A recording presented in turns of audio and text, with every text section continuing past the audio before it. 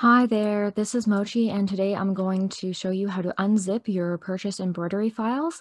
So the types of zip files that you order off of Etsy or other embroidery file selling websites, how to unzip them, how to extract the right design file type for your machine, and ultimately get it onto your embroidery machine for use.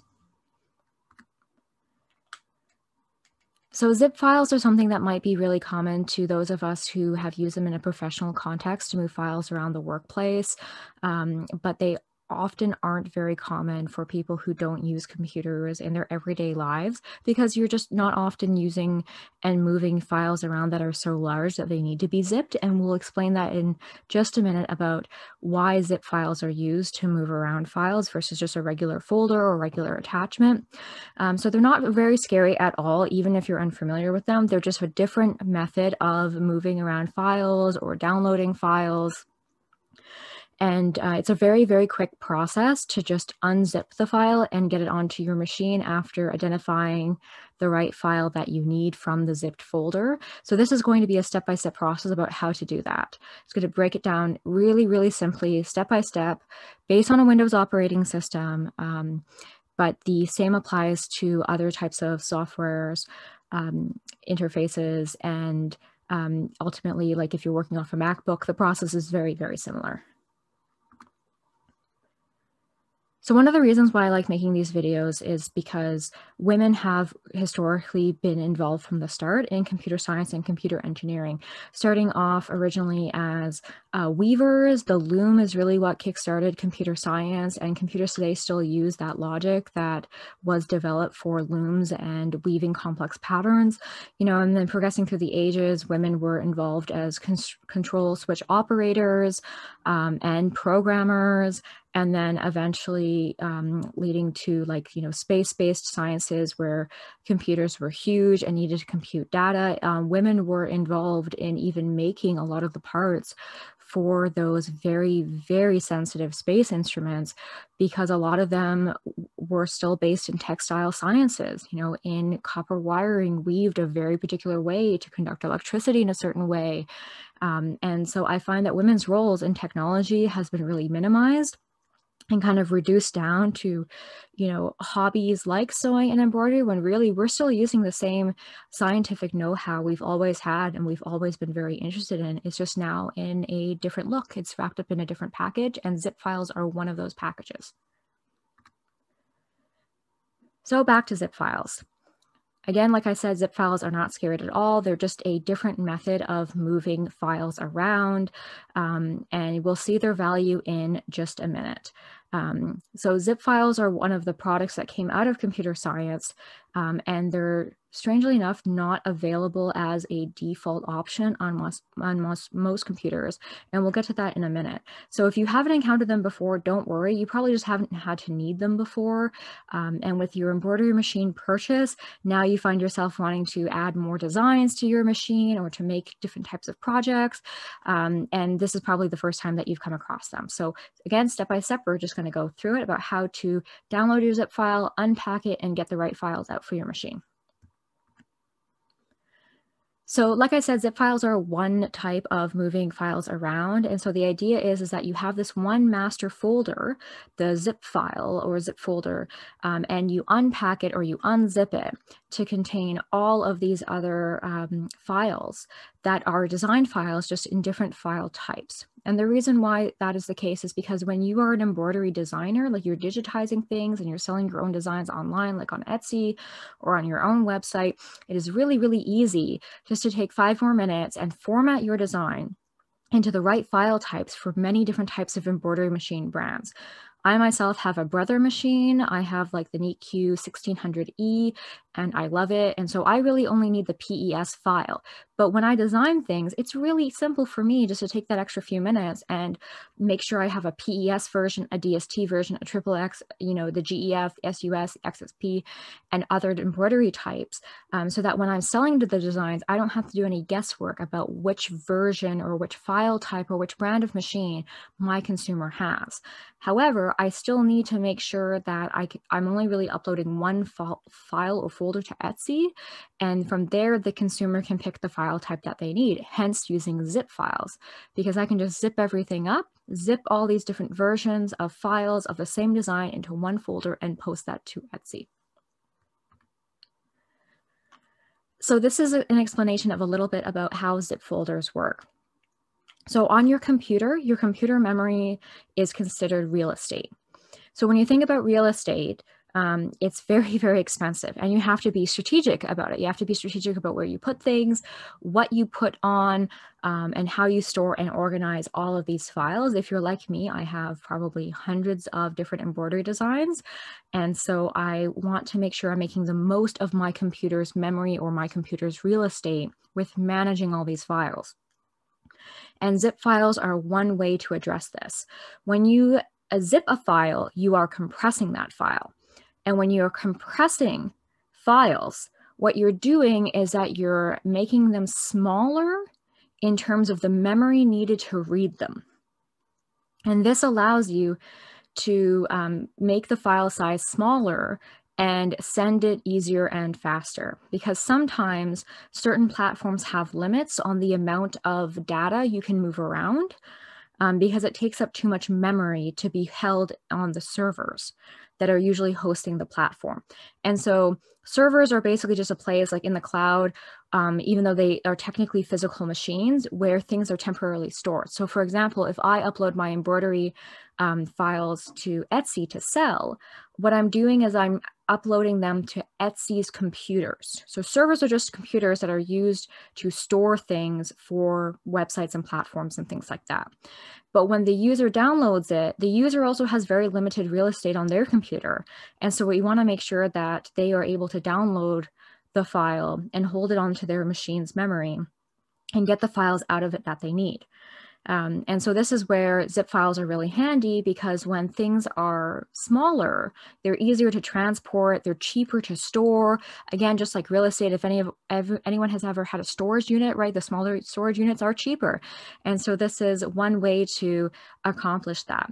And then the best part is that when you unzip or when you uncompress, your zip folder or your zip file, the design is not affected at all by that. The design does not become less quality, doesn't become fuzzy, doesn't lose any of the features because of the technology of compressing it in a way that it still stores the original details of the design, which we call fidelity. So it's a high fidelity method of moving files around while taking up limited real estate. And so on the other end, again, when you unzip it, that fidelity, that trueness to the original design's details is still there, hasn't been affected at all. It's not like when you make a picture really, really small and then you try to blow it up again and you notice that the image is distorted. This is not like that at all. It is quite the opposite. It is a fantastic method of compressing files to make them smaller and then enlarging them again without losing any details in the design, which is fabulous. So the one downside to this is that most computers do not come pre-stocked with zipping software. And you do need zipping software because this is something that's an add-on feature, not essential to using your computer. So it's a nice to have, but not a need to have by, computer designers.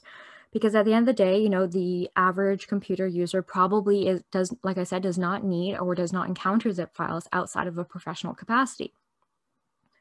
Personally, I use Unzip, which is just listed here, and you can Google around for them. Their website lists their software as about $39.95 American. But there is a free version that they call the evaluation version that you can try out before purchasing it, or you can even download alternative zipping software, or to be very transparent, you can bootleg Unzip very easily, or older versions of Unzip. The technology behind zipping folders has not really changed a lot in the past decades. So even an older version does not make a big difference in your ability to zip or unzip files. So like I said before, essentially what softwares like Unzip will do is that they'll take that downloaded zipped file and they will uncompress it or unpack it into all of the design files of the different types that it contains. And what we're going to do now is just walk through that process using Unzip as an example of how that happens and how ultimately you get your files out. If you have a MacBook and not a Windows operating system like I'm about to show here, the steps are about the same. The buttons might be in a different place or they might look a little bit different, but the process is ultimately the same, and you can absolutely download Unzip for your Apple devices. So how does this help you get your design file? So like I said, we're going to go through the step-by-step process of how you extract that file using software like Unzip. So this is just going to be from start to finish, all the buttons you need to click, where you should consider putting it on your computer. And then ultimately in the next video, we're going to look at how you take that file and put it on your USB stick or flash drive to physically put onto your embroidery machine. So all of this is to say that the background of understanding how zipped files work and the software that is needed to zip or unzip them is just really important knowledge to have in case anybody else asks you for help with their embroidery machine, or even if you want to move files around for other types of application, it's always great to have a little bit of technical know-how for this. And if you have any problems with zipping or unzipping folders or files that you've purchased, now you have more knowledge about what might go wrong, based on your understanding about how the technology works. So moving forward, we're going to use this really, really cute doggy keychain of a dachshund as an example. And just to be very transparent, I have no affiliation with this Etsy seller. This is just a design that I downloaded for my niece to make her some cute keychains, and I just really enjoyed how simple it was. And so I'm going to use it as an example moving forward for all the steps we need to take. So here's the item page. So you can see I favorited it. I'm signed in with my Etsy account. I'm going to now purchase the file. So before I purchase the file, though, I want to double check that this design comes in the right file type. So if you scroll down from the item page like I've done here and you check the description, you can see that the following formats are included in the download. So we have the DST, the EXP, HUS, JEF, JEF+, PS, VIP, VP3, XXX. And so if you notice that the file type that your machine uses is not listed here, you're not going to be surprised when you unzip that folder and you find it missing because it was never listed to begin with. And this is really important to take note because when you download the design file is going to have a different name than all of the file formats listed here, right? Because remember, we're only downloading that one master file and then we're unpacking it to have all of these following formats. So we can see here that all of the formats correspond to different machines. And this is isn't completely exhaustive because if you have embroidery software, you can often take a certain file type and convert it to your machine's type if you don't see it listed here. And so this is why we just double check that if we're looking for a really easy project, one that isn't going to give us any trouble, or maybe we don't have the fancy embroidery software to convert the file into the file type we need, then we just want to make sure that our machine's file type is listed here. So I have a brother machine, like I mentioned, and so I see that the PES file type is listed here, so we are good to go. And I'm just going to, again, be aware that when I download the file, it's going to be a file with a different name. It's not going to be, dachshund.pes or dachshund.brother, right? Because we have to unpack it to get to the PES file type first. So in your Etsy account, after you've purchased it, which I didn't show here for confidentiality reasons, you can go into your purchases and reviews in your Etsy account to get the downloadable file from the seller that you just bought the dachshund file type from. So here I'm in that page now where it lists all of my past Etsy purchases. So you can see here, I also downloaded some other embroidery things for my niece. But if you look at the red arrows here, you can see that we have the Dachshund purchase that we made of the key fob, and the included file is that one zip folder, right? It's not going to be all those different file types. You know, it's not going to be like the 5 to 8 file types that we saw listed. It's just going to be the one zip folder. And it tells you that it's a zip folder, right? It's not going to just be one folder. So we need to make sure we have our unzipping and zipping software, that Unzip software, ready. And so next we're just going to download the files. So this is going to, again, download the files from where they are being stored on Etsy's servers, right? On Etsy's computers, you know, the real estate that this file is taking up. We're going to download a copy from them.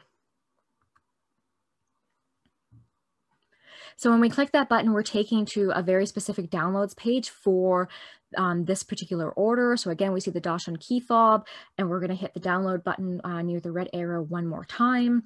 And again, this is going to put it from Etsy's computers onto our local computer. So the computer that we are doing all of this from here today. This is where we need to make sure that we already have Unzip installed. So this is the Unzip website. Like I said, you can try it for free. This is the Windows version, but you can absolutely find it or comparable options for Apple computers and products. And like I said, you know, you can try it for free for a little bit, and then you can buy it for $40 or find alternatives. So this is what I already have downloaded on my machine. And so this is what we're going to use today to unzip the file that we just purchased. So when you download things, unless you've already specified otherwise, it is just going to go to your designated downloads folder on your computer. And so every computer has a downloads location, and it's just built into your computer. And then from there, you can organize it how you want. But just to highlight here that very often your downloads is listed nested under your desktop, under my computer, or like the specific computer that you have, just in case you have networked computers, which is something I won't get into today. You just want to make sure that you're putting the downloads onto the right machine in case you have linked machines. So after the file is finished downloading, you can see here that I re-downloaded it. I've already been using it in the past, of course. And so here it is listed in this red box. You can see that the icon for the file is different. It's a series of books with like a belt buckle around it, kind of signifying that it is being held together or that it's compressed. And it has a very different name than even the item name or the file types, right? So it's mmc133a.doxy.st.zip, right? So if you have trouble finding the file after you download it, you know, just keep an open mind that the file name is going to be different, and they often don't list the file name in the Etsy page. So you just have to keep an eye out for it in your downloads, and you can also check for the date it was added if you knew you added it recently.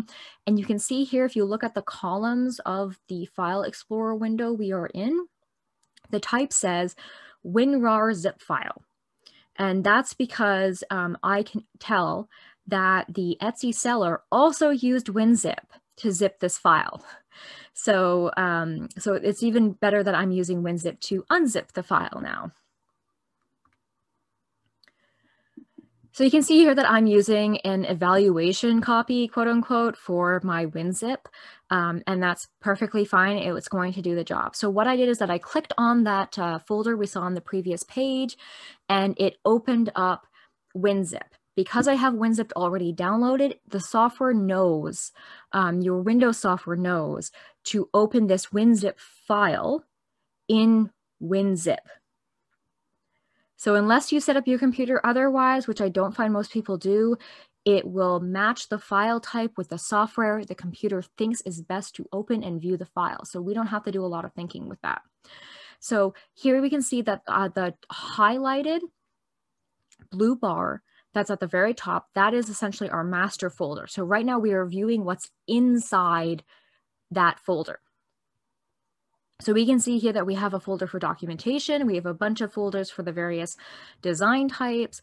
And then we have a JPEG, which is, if you open it after purchasing this particular design, you'll see it's just a JPEG image of the Dachshund, you know, just so that you can see it in case you don't have any particular embroidery software. So we can see here that all of the file types that we saw listed in the Etsy page are listed in the Unzip folder.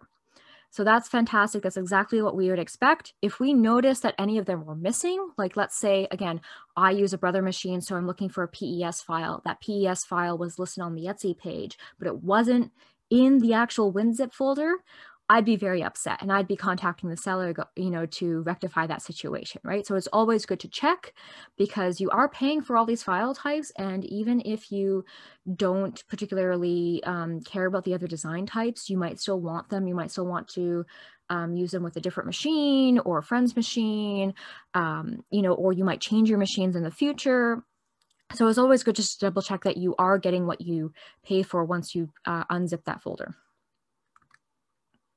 So the next button we're going to check is the extract to button at the very top here. It's again like a folder icon with extract to underneath it. And so what that's going to do is that it's going to take all of these smaller files that are inside the big zip folder, and it's going to again unzip or uncompress them and extract them or move them to a different place on your computer. Because chances are, if you're like me, you don't want to keep your files, all of your files in the download folder. It just gets very messy. So we're going to extract or unpack and move these files into a better place and into their true form again. So once you click that extract to button, it now wants to know what path it should use. And the path is just like the address on your computer's real estate. So like I said, right now it wants to put everything into downloads because it thinks right now that that's the best place for it to be because it was originally a downloaded file. But that gets really messy for our file management, so we're not actually going to stick it there. But it's important just to know what paths are, because a lot of software related to file management is going to be like this. So path is just the address of where you want to store this on your computer's real estate. It's just the folder or the location on your computer, so the software knows where to put the files when we're all done with them. And then we're just going to go to the next slide where we're going to make a new folder. Here, so I've made a new folder under Documents, under my user account in my computer, and I've just called it Embroidery Files.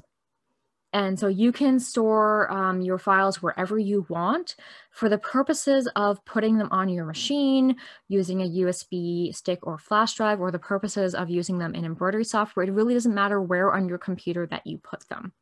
Right? I have a machine that uses a USB stick or flash drive. And so we'll get into that in a future video about how to take these files from this folder that we've created and ultimately put it on your machine. But for now, we just need to know we're putting everything in a consistent place.